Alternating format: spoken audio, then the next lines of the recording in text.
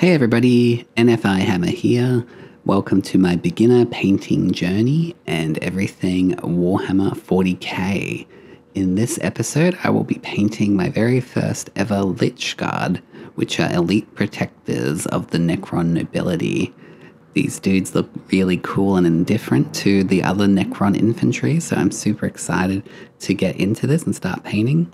So if you're wanting to watch a step-by-step journey, you've come to the right place. Alright, let's get started.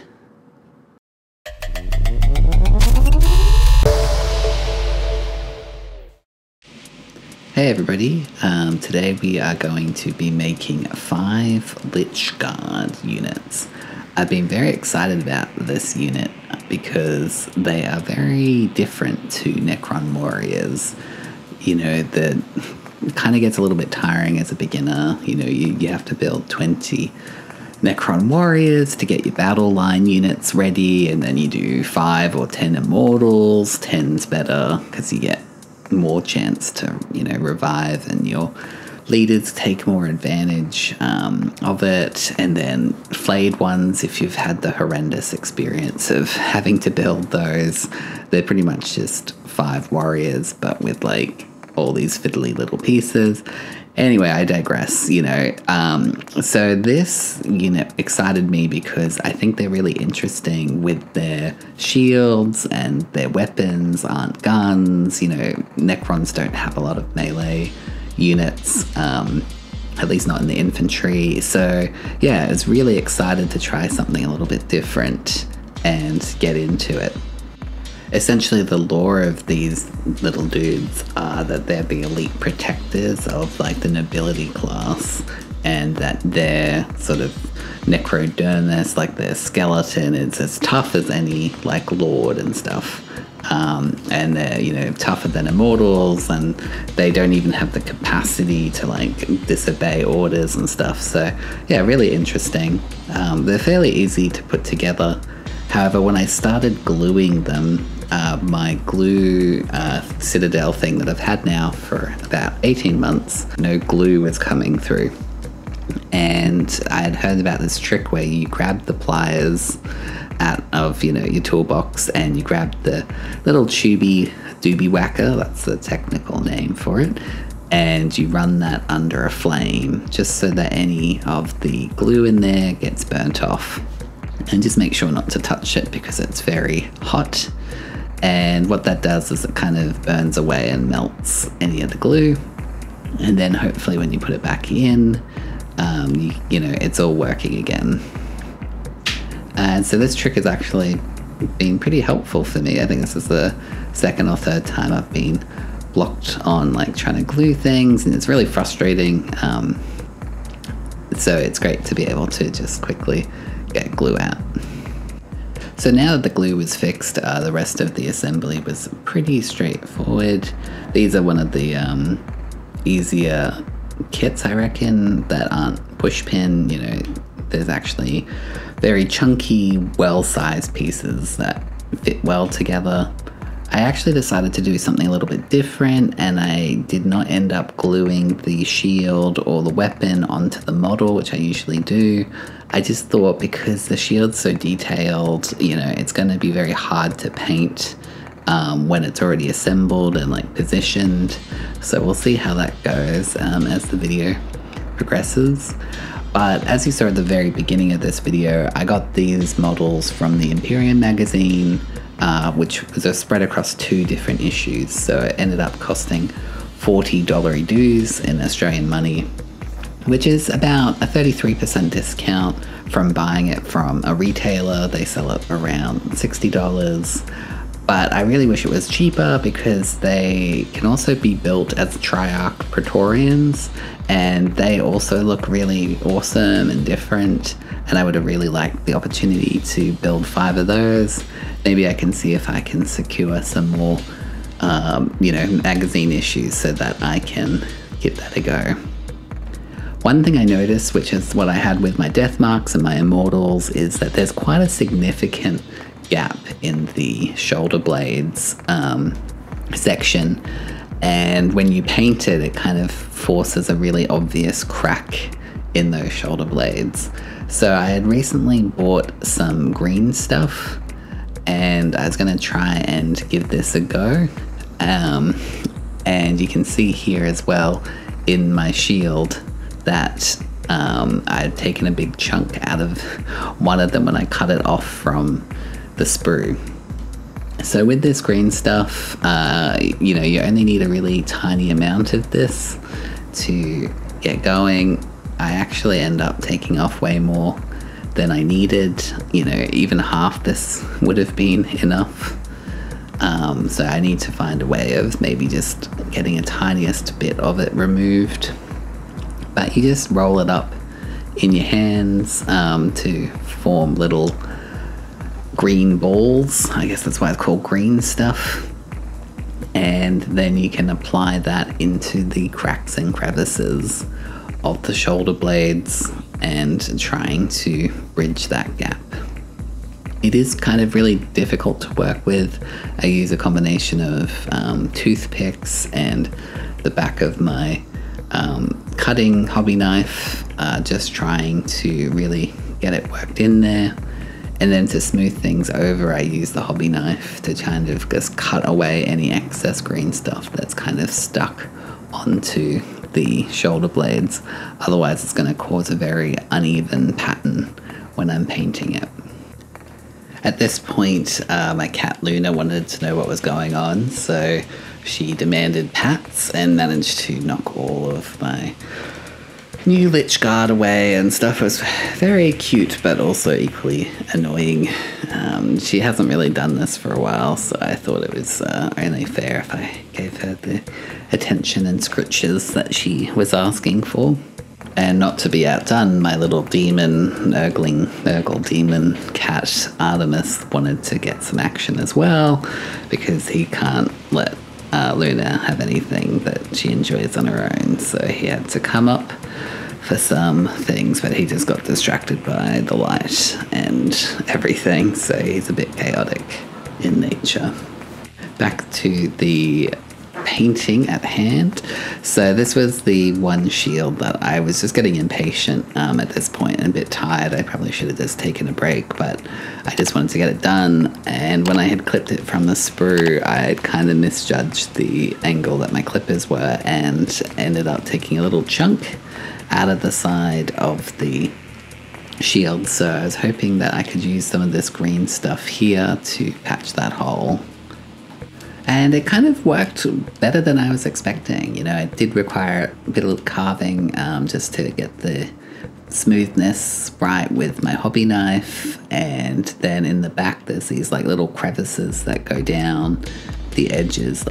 So I just used the knife to kind of etch out that same hole. But yeah, it was really good in the end. I'll show you a picture after it's been primed.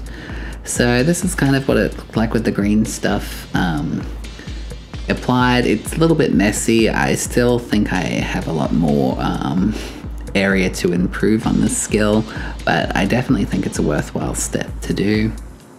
And yeah, the shield, it's still a little bit damaged, which you can kind of, you know, explain with like a lore thing, you know, the shield's taken some beating, but at least it's not this big giant circle chunk. So to get the prime, I just put it outside, make sure you're wearing a mask. And here I'm using my flat black Rust-Oleum primer that I got from Bunnings. And I also got a snag while I was there, which is a sausage and bread for the non-Aussies, which is a Bunnings delicacy. And I probably applied too much here and the spray, but I really wanted to make sure I had a good coverage of everything. After priming, it's time to get into painting. So I've noticed with these Lychguard that they actually have like more recesses and grooves than normal Necron warriors, immortals, or death marks. So rather than just having those grooves the same, you know, brass color or whatever color or black, I thought I'd try and paint these recesses with the moot green color. I was tossing up between Warpstone Glow or Moot Green, but I think Moot Green is a little bit brighter, so when you're painting it on black, you don't have to do as many coats for it to stand out.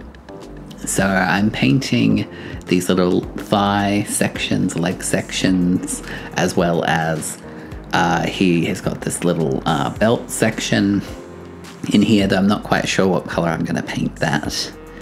And then on the weapon, there's a handle that I'm going to paint these little grooves green.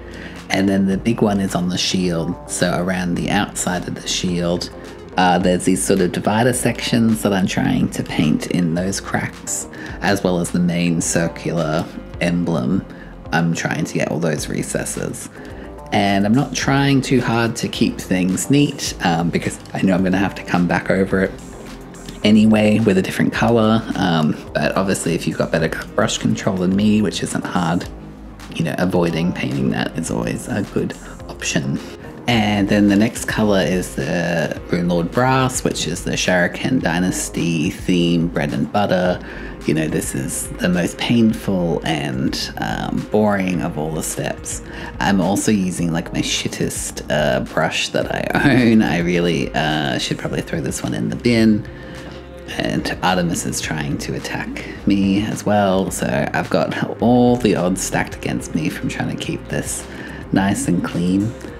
The reason why I use my poor brushes is because I've been told that the metallic paints ruin brushes, so I try not to use my more expensive brushes, but because I'm doing Necrons, like pretty much everything is metallic, so I don't really know why I bother.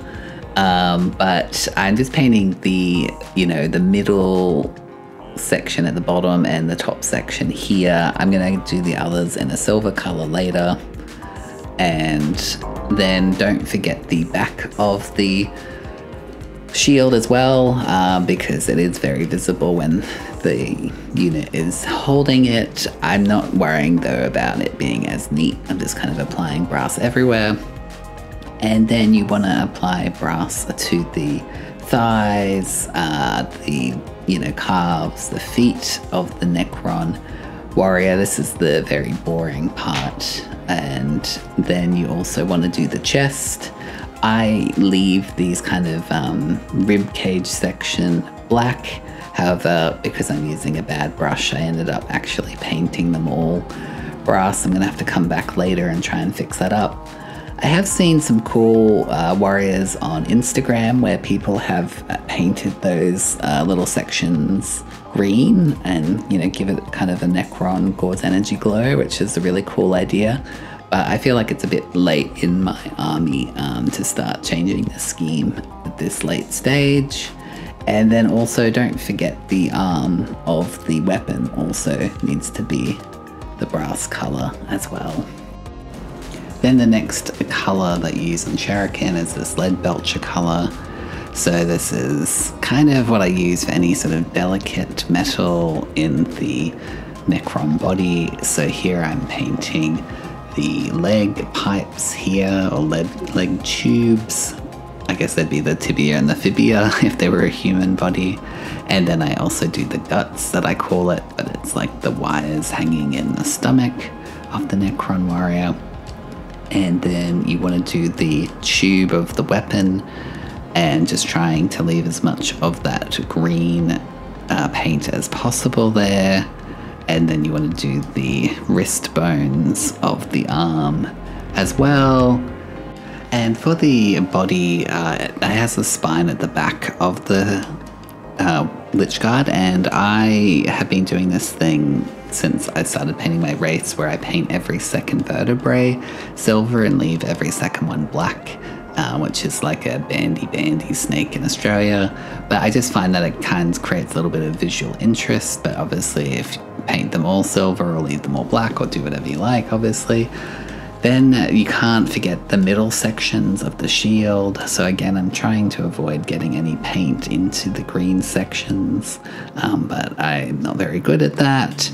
But I'm hoping that this kind of creates a bit of visual interest by having the brass and the silver together.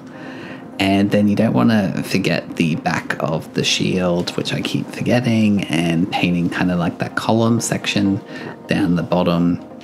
And just painting kind of those little clasps silver. And I also keep forgetting that there's a hand on the back of the shield. So you want to paint the wrist. And for now, I'm also kind of just painting most of the top section silver as well, just because I'm not really sure what I'm going to do here yet.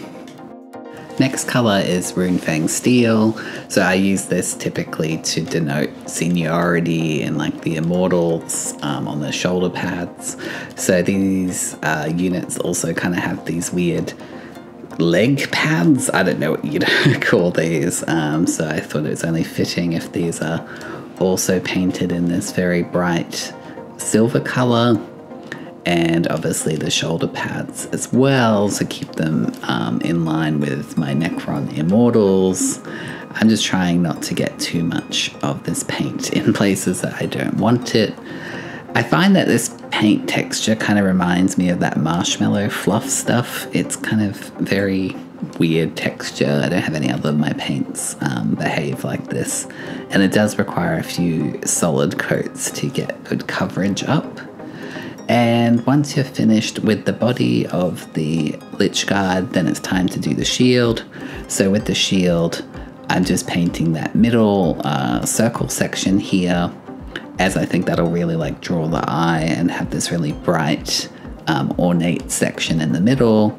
I'm trying to avoid getting any into the green sections, but I'm failing miserably here as well, which is a bit of a theme of this video. I just don't know. I think I'm just not in the mindset or something, but I keep making so many mistakes on this one. And I'm just trying to touch it up here, but it kind of comes together at the end and it's looking pretty good. And then again, I'm not really quite sure what I'm doing with these column sections, but I thought I'd kind of paint the front clasps the same Runefang Steel silver. Moving on to gold, which I use Retributor armor, but I think any gold color would really work here. I kind of paint his, Celtic kilt sporran thing at the front, whatever you want to call it, little tassel thing, gold, just because I feel like we've already done brass, silver already, and I feel like, Necrons love a bit of bling, so why not? I'm also not really sure what I'm going to do with this, belt buckle thing here either, so I paint that gold.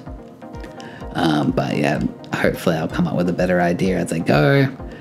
And I've realized that the model I'm painting is actually the one with the boring crown. 1 out of the 5 has this glowing orb thing, so I probably should have used that one for the video. But this is the one that I've started painting, so I'll stick to it. But I'm just painting the crown here gold. I also paint the sigil gold, and I usually only paint the raised edges, but because of the quality of my brush, I actually do maybe the worst job I've ever done on one of these and kind of ended up painting the whole thing gold. So I'm going to have to come back later, reapply black and clean that up. Moving back to the shield, I am painting the raised sigil here gold. This is actually quite easy to do because it's very well risen from the others, so it's kind of easy to keep the gold separate. And I think that, yeah, it's starting to make it really pop in the center, which is exciting. And then I started doing this, I'm not sure exactly which one of my models, but I noticed that the circles kind of could look ornate. So I've been painting the center of these circles gold whenever I see this pattern. And I think it just kind of gives it kind of maybe a circuitry, like a motherboard kind of thing, how, gold's a good conductor. And I just think it kind of brings a little bit more interest into the model. Then for the face, I'm going to use Pallid Witch Flesh, which is a layer paint. I usually use Corax White, but I just wasn't feeling it today. I don't know why I went for this paint. I thought maybe it was maybe a brighter white and it matches the face of the Lychguard, because, the Immortals have that white stripe down their face, and, there's a few that have kind of a little bit of white, but it seems like the Lychguard's entire face is completely white, except obviously for the glowing eyes. So I thought maybe this would be a good paint to do, but because of the black primer, it did take a couple of coats. Then once that was done, I got the moot green color out from before, and I'm just trying to put the ominous eye glow in. And then I noticed as well on the shield there's these glowing orb balls, so I wanted to paint them green as well. But because I'm a dumb head, after I finished painting these, I realized there was a green orb on the back of the shield, so I rotated it around and immediately rubbed all of the green paint off in my finger. So then I had to reapply it, but I'd kind of gotten it on the gold. So, I mean, I really should be using like some sort of holder thing for it, but anyway. And then the blade I meant to do like as a hyperphase blade where it kind of blends to black and yellow and white, which these really scare me because I am not good at blending at all. So for now I'm just going to put it as a moot green base, and I'll come back later when I'm feeling braver and have another crack at it. So here I'm going to try mixing two different colors, phalanx yellow and moot green. Color mixing is something that I've really don't do very much. I actually did it more when I started, and then I went and bought a lot of different paints and I kind of stopped doing it. So I've kind of tried to make it a glaze consistency here, which in my understanding is just like a really watered down approach, and then you can just keep applying layers to kind of build up a bit of a gradient. However, here I hadn't really decided which part should be bright yellow and which part should be like the moot green, and I kind of just applied the glaze over the whole thing, so it kind of doesn't have that nice gradient. But in hindsight I should have really just picked either the tip of the blade or the back of the blade and just worked out from there. But as I said, this is kind of like new area for me and I'm just kind of learning. So I'm using Nuln oil to use the black glaze, but I could have got a Baden black and watered it down. But I thought since I had the Nuln oil, I might as well use it. And I probably should have watered it down rather than getting it straight out of the jar, because it is really thick and dark, as you can see here. I'm also trying to get some of it in the cracks to kind of darken the cracks, but then I ended up just getting the paint absolutely everywhere, which is not good. So I'm trying to go back and just like clean it up. But yeah, I'm really making a horrible mess out of it. So I thought, oh, I'll get rid of some of the Nuln oil on the other side. But yeah, obviously I'm a beginner and this is a bit of a mess.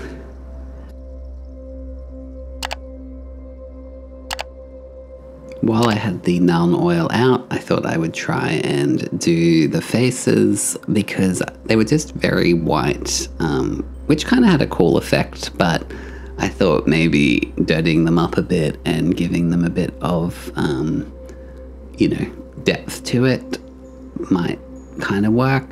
And there's also some silvery bits as well that I'm just trying to put some Nuln oil on, like the leg bones, if you can call them bones, and then the cords in the gut area and stuff like that, that I'm just trying to create some depth.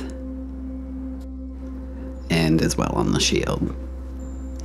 So now I've just got straight phalanx yellow, so not mixed in with any of the moot green, and I'm just going to do some edge highlighting here. Edge highlighting is another skill that I am not very good at. You can see here almost no paint is coming off the brush, but now I'm kind of applying a little bit more pressure and you can kind of see just the thinnest yellow line coming through now. And the reason why I'm using phalanx yellow is because that's the same yellow that I mixed in with the moot green, so it kind of brings it all together a little bit. And you know, you should always kind of edge highlight with a lighter color. I'm not really sure on why the color theory of that is the case, but that's what I've always seen done. And you can also see there's a little nodule there that I could have cleaned off the knife here. So I guess it really shows that prepping your models is such an important step to get right, even though I find it really boring sometimes. So now I'm trying it again on a different blade, but this time a little bit thicker on the edge highlight. But I think they kind of come out not too bad in the end.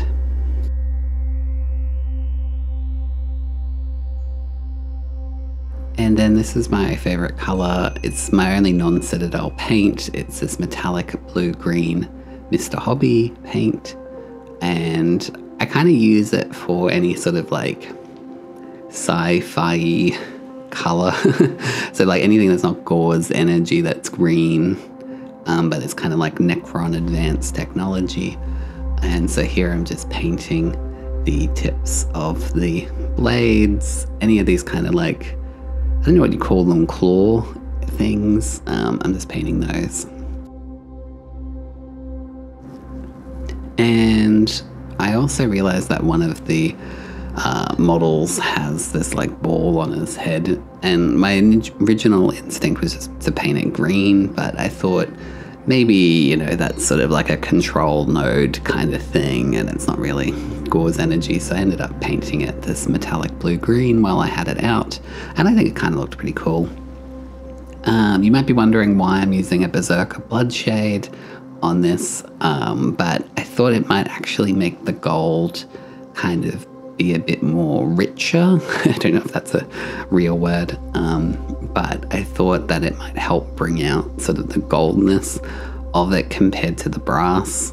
So I'm just applying a really thin coat over that and trying to let it pool into any of the recesses that you can see there.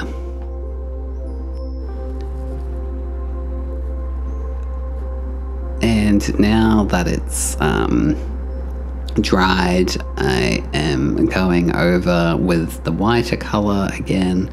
I think I'm using Witch Tone or whatever it's called, but you can use any like Corax white or anything.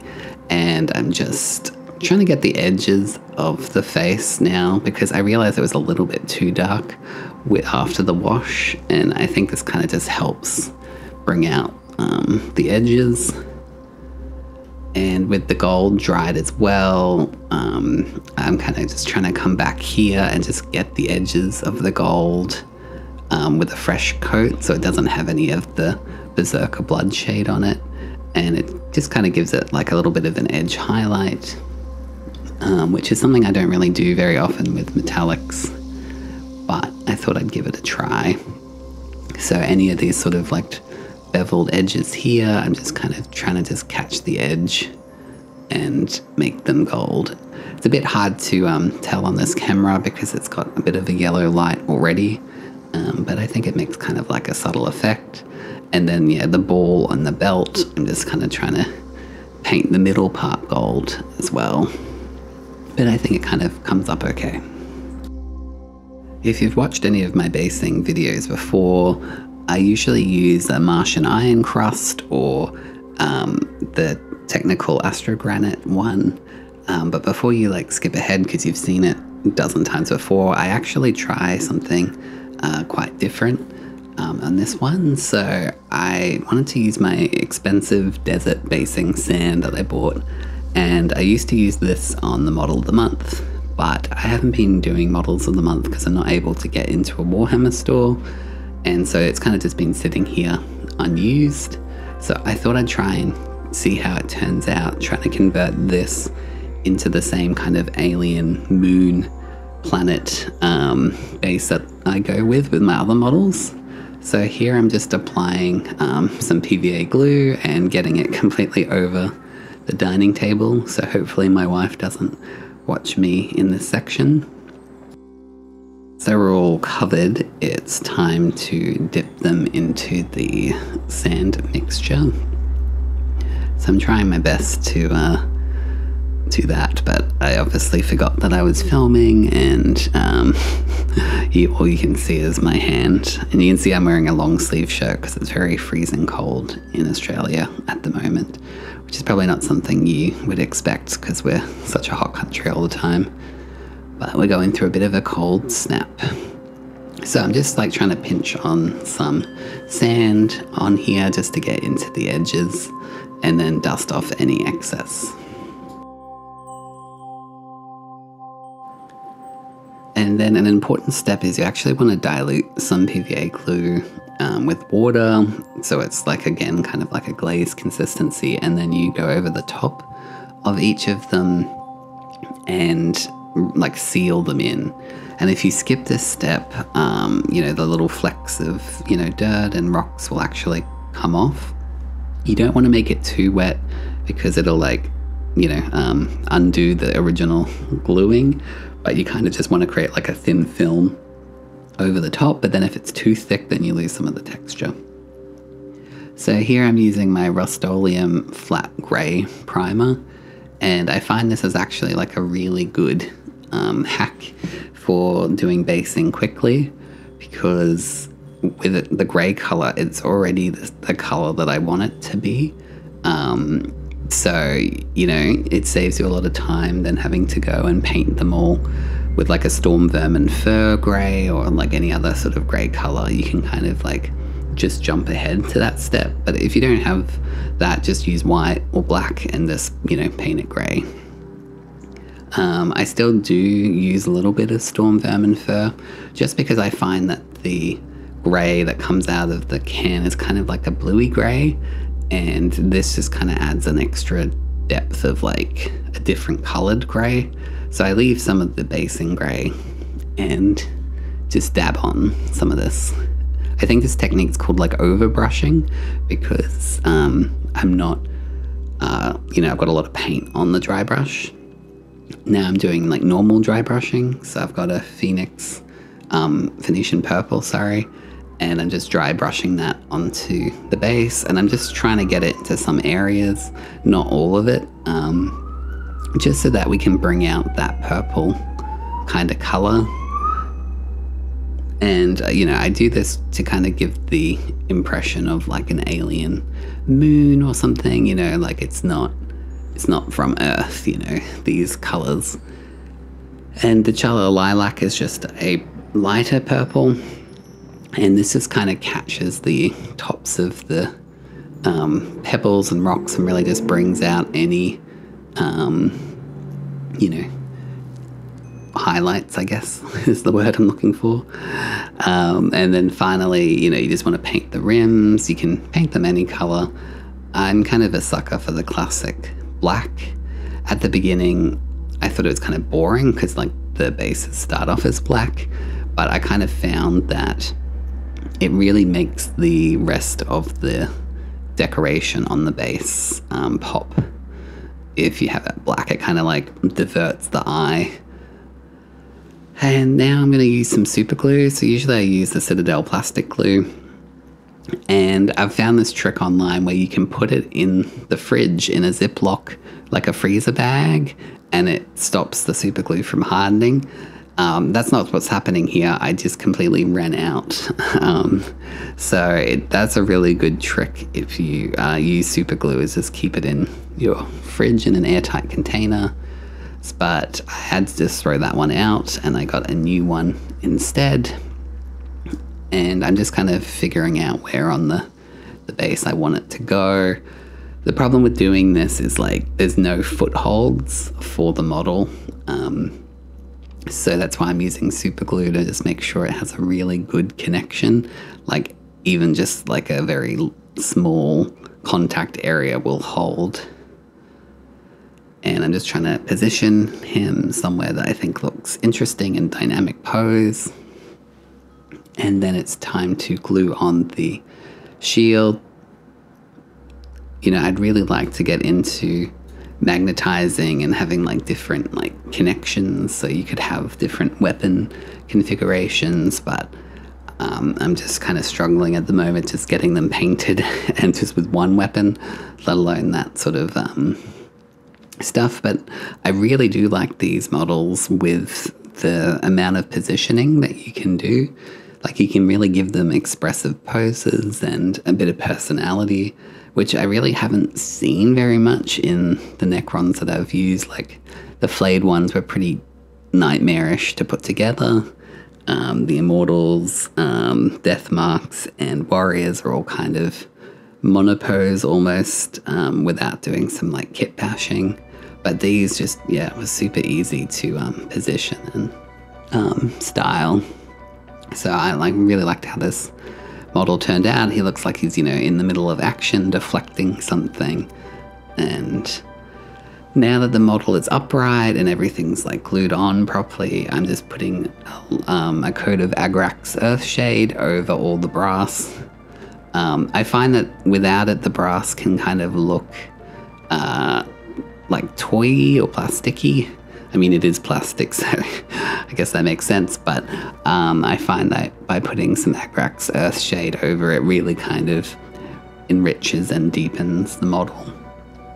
And then there's also the armor as well.